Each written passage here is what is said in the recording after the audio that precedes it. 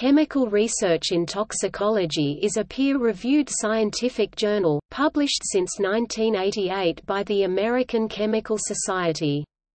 It is currently abstracted and indexed in Chemical Abstracts Service, Scopus, EBSCOhost, PubMed, CABI, Science Citation Index Expanded, and SwetsWise.